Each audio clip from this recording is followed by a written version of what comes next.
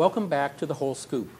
Joining me now are four remarkable young men and women, part of the team workers at the Hattie Cafes. It's my pleasure to introduce you to Var Cunningham from the Library Cafe, Sandy Smith from the Hudson Cafe, Tim Evans from the Brown Street Cafe, and Erica Shelton from the Hudson Gift Gallery. Welcome to you all. Thank you. Var, let's start with you.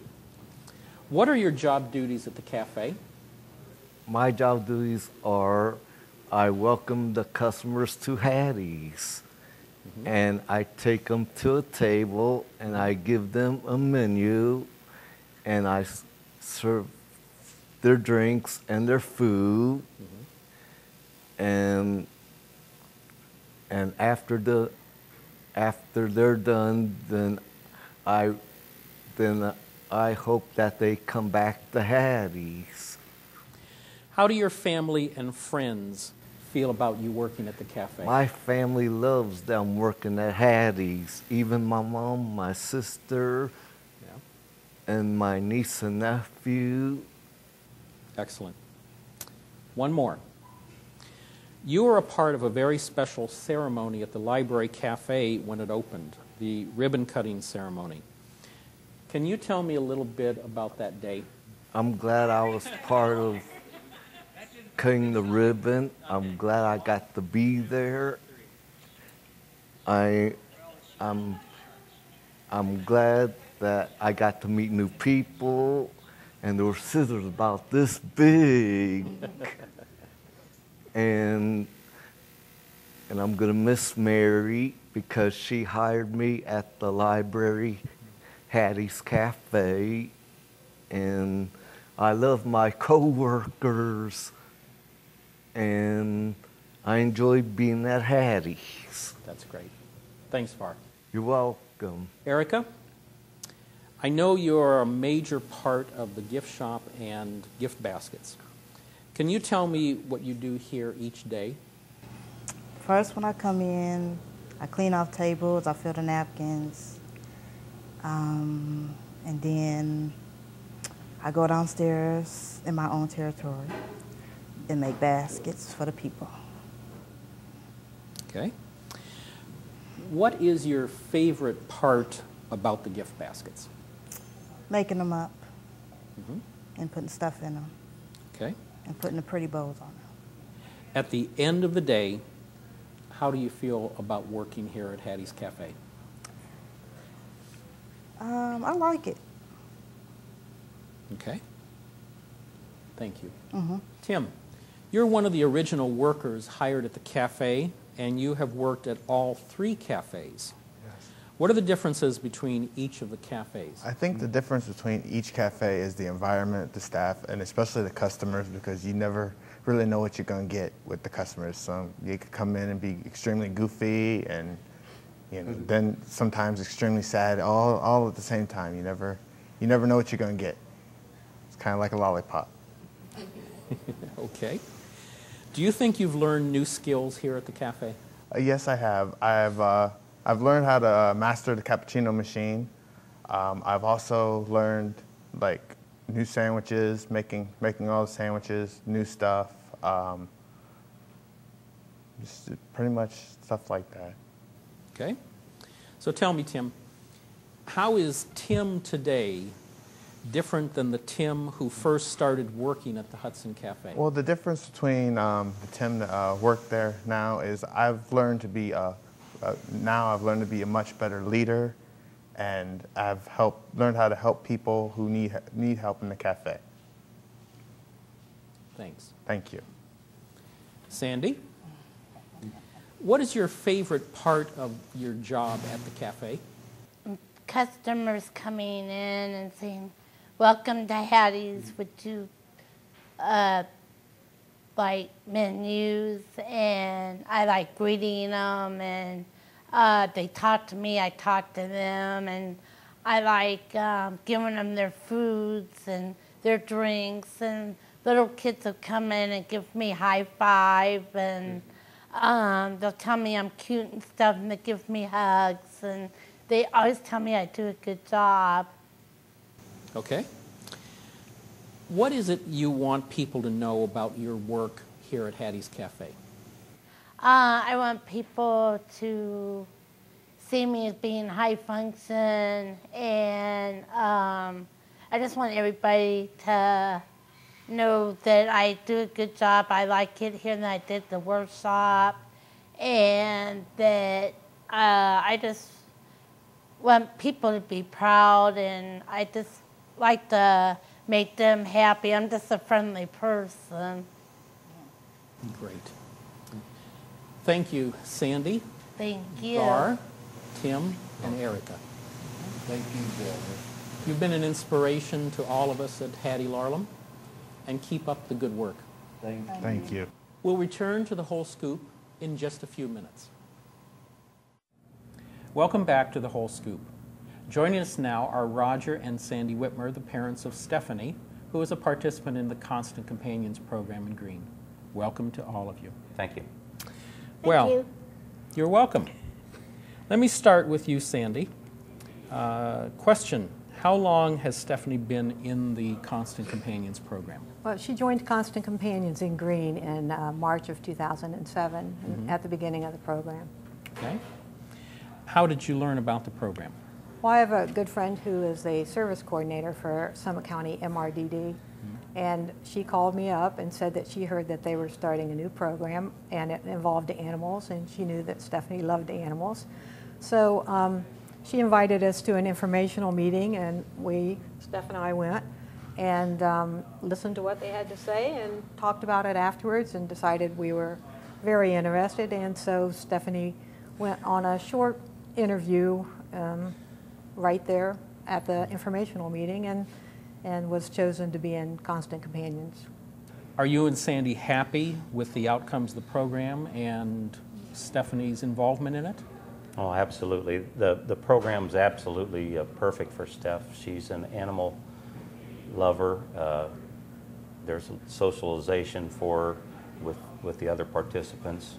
The staff is very professional and good communicators, and it's just been perfect for her. Roger, let me ask you another question. As a parent, when you walk into the Constant Companions program, what is your initial feeling? Well, when you walk in, first of all, it looks like you're walking in somebody's home. It's clean. There's sofas everywhere. You're walking into somebody's home that loves animals. There's a lot of furry creatures walking around, and you'll see busy participants doing their chores, whatever they've been given that day, and you just see an excellent atmosphere for my daughter to be in. Can you tell us a story or something that really sticks out in your mind about the Constant Companions program? I'll give you my first impression, because it was so, I expected good things, but I didn't expect as good. When I walked in, as I said before, it looked like a home. It was well lit. The animals were clean. The place was clean. The staff came out to greet me, introduce themselves. I was introduced to animals. I was introduced to friends that she had made.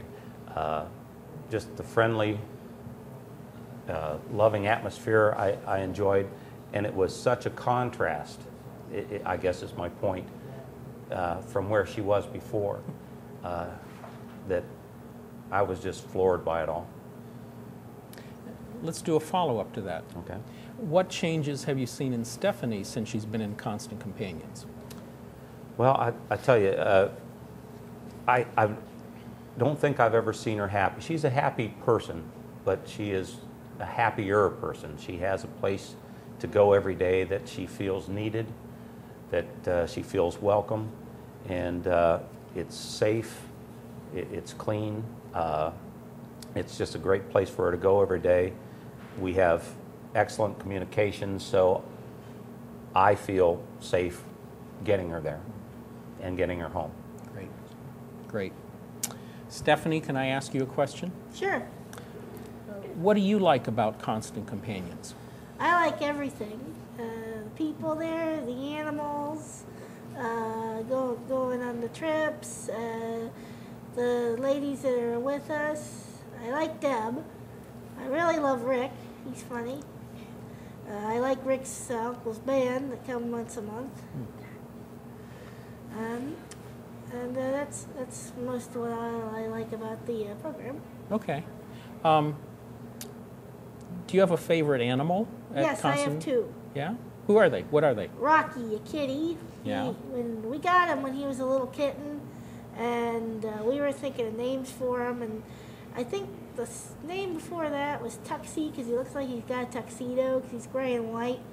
But I decided when I was rocking him, and he loved. I was holding him like this, and he loved it. And I said, "Oh, he likes to be rocked. Let's call him Rocky." And he is a very sweet kitty. I was holding him this afternoon. He was letting me just rub his belly, and he's real friendly. And he never scratches whenever I pick him up and rock him, because he still loves to be rocked like a baby. And my other favorite animal is a guinea pig named Buddy. Named Buddy? Yes. Okay. Real name is Bud, period, E, period, pig, but we call him Buddy. I didn't name him, they named him. Okay. I wanted to name him Barry. That's And super. I love him because he's a sweet guinea pig, and he loves to give me kisses, and he loves to lay on me, and his new thing right now is going up my shoulder, up into my neck, up my shirt sleeve, and he likes to do that. Excellent. What do you do to take care of the animals? I help brush the kitties. Like, Okay. we have this big furry kitty named Callie, who's a calico kitty, and I help brush her, and I brush a couple of the other kitties, and I brush Rocky. Rocky likes to be brushed. And when I brush the kitties, sometimes we get little scratches from the kitties. Mm-hmm. I bet. Yeah. Mm-hmm. Callie is hard sometimes to brush because she wants to play with the brush. It's pretty funny. Good for you. And I help pick up the toys, and I also help feed them their snacks. And I feed the guinea pigs sometimes their carrots, and they take them right out of my hands and eat them. That's great. You have a wonderful day, don't you? Mm-hmm. You really enjoy yourself. Yeah, today we did decorate for next month for Halloween and all that. Mm-hmm. And Rocky got up a ladder, and he jumped on the ladder, and he would not want to get down. And then he was meowing because he could not get down, and I had to get him down. Okay, Mhm. super. Well, Stephanie, I want to thank you for being here with us. Roger, Sandy, Thank you as well. Appreciate your coming in. Thank you. Today's show was just a glimpse at another unique opportunity for people with disabilities. We encourage our viewers to come and visit the program and become involved. Our staff are always looking for ways to improve and enhance the service they're providing to people with disabilities each day. We welcome your comments and questions through email at thewholescoop@hattielarlham.org or call the Media Productions Department at 1-800-233-8611, extension 3172. The Whole Scoop will be aired on this channel every month on the second and fourth Saturday at 9:30 a.m., or you can find it on Time Warner Cable on demand. Clips of this show will be available on the Hattie Larlham website, tied into YouTube. We thank you for joining us and look forward to seeing you again next month on The Whole Scoop. From Hattie's Cafe and Gifts in Hudson, I'm Dennis Allen. I wish you God's peace.